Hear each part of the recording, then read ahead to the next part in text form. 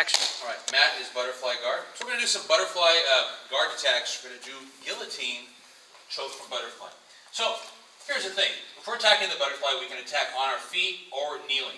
If I'm going to keep at a distance here, Matt might be able to get up. Don't get up, Matt.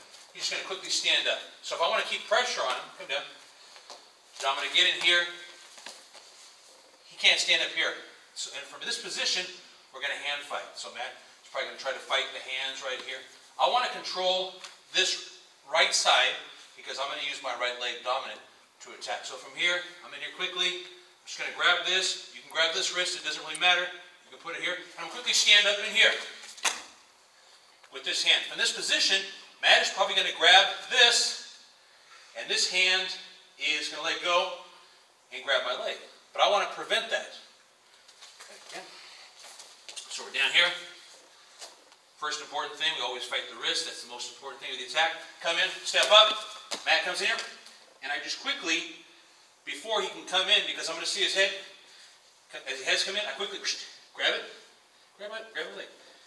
Here, and I'm just going to bend over him, and with the seatbelt, pull up. It's kind of like, it's a guillotine choke, but it's a different variation.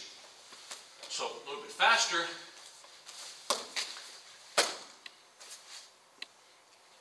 Right there. Too hard. One more time. Fighting the wrist. You can grab it here, here, and put it in here. What if he beats me to it? So, let's say he comes in here and he beats me to it, and I can't get my head in here. So, keep it tight. Hand on the shoulder. I'm going to do this.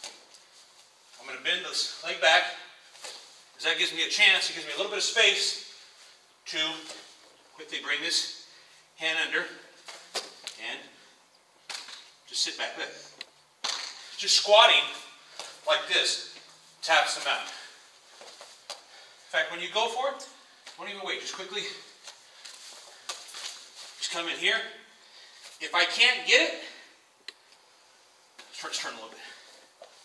Let's say his head, put your chin down. I can't get it. I'm just going to bring it over here. You guys see how I did that? I'm going to whip it over here, fall forward, look up, and mount guillotine. Right there. One more. Let's try to see.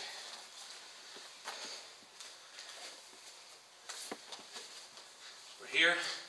If you're going to lead leg, fighting the wrist,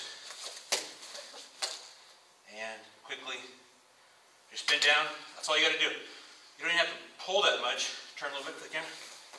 So I have the grip to seatbelt, and I'm just going to squeeze right there. So simple, so simple.